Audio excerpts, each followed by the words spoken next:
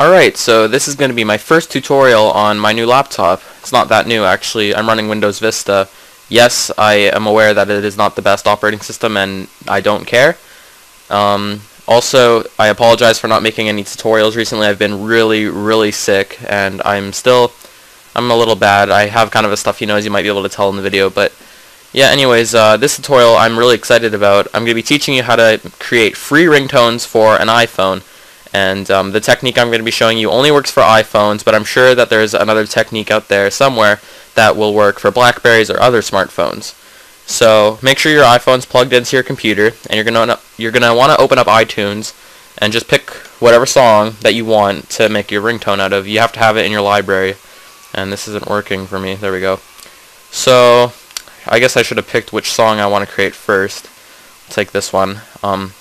It Was a Good Day by Ice Cube. I already have this as a ringtone actually, and for copyright purposes I can't actually play the song in this tutorial, so it doesn't really matter anyways though. So find the song that you want to create as your ringtone. I have it here, and just to make things cleaner I'm going to search it up so that it appears as the only song. So right there. So this is the only song in this list here.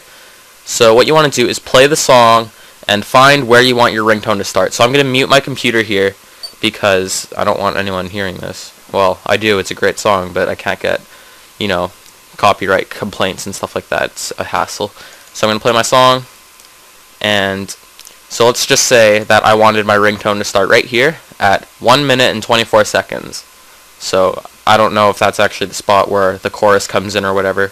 Anyways, you would find the point where you want your ringtone to begin. So here it's 1 minute 24 seconds, and now you're going to find your song. It should be the only song on the list. You're going to right click on it and hit Get Info. By the way, this procedure is the same on a Mac. So hit Get Info and then go to the Options tab, and now you're going to have Start Time and Stop Time.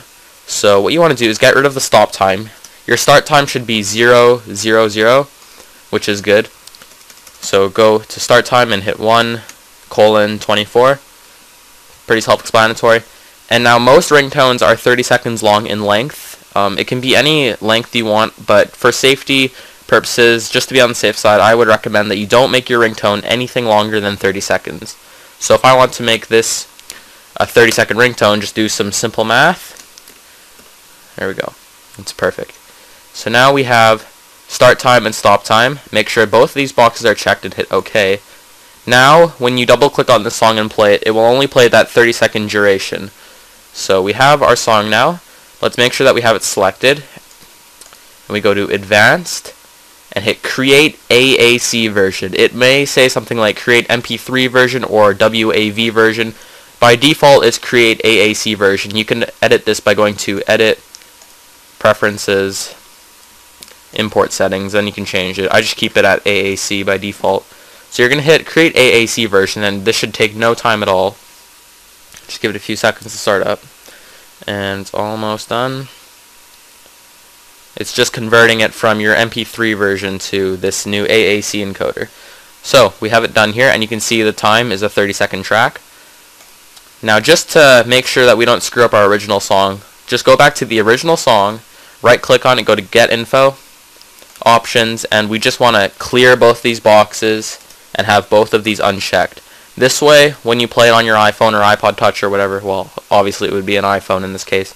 This way, if you play it on your iPhone, it's not going to start at that time period. It will always start at the beginning and always end at the end.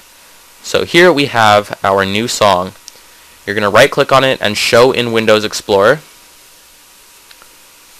And it will, by default, go to the folder in which the original song was located. So right here I have itwasagoodday.m4a, and that's it. I also have this file here, itwasagoodday.m4r. This is the ringtone file that we're going to be creating.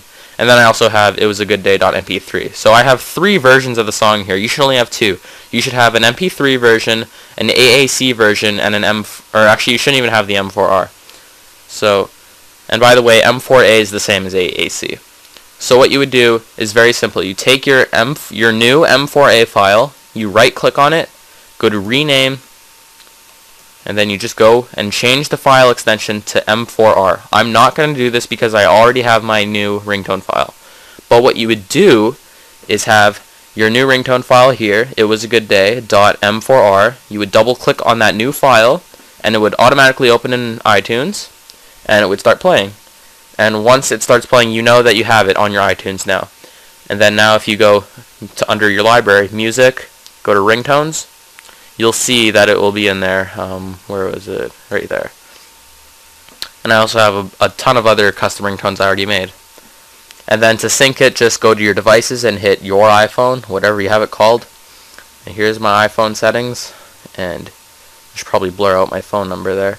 And you go to ringtones at the top, and then sync ringtones, make sure that's checked, and then you can select individual ringtones or just have all ringtones by default. And then you'll see I have 14 ringtones. Then you just hit sync, and you're done. And then I can't show this right now because I don't have a video camera, but it's very simple.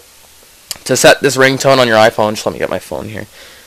You're going to unlock your phone, and once you're on the home screen, you want to go to Settings, go to Sounds, and then Ringtone. It's right there, and then you can pick whatever ringtone you want and adjust the volume if it's on vibrate, etc.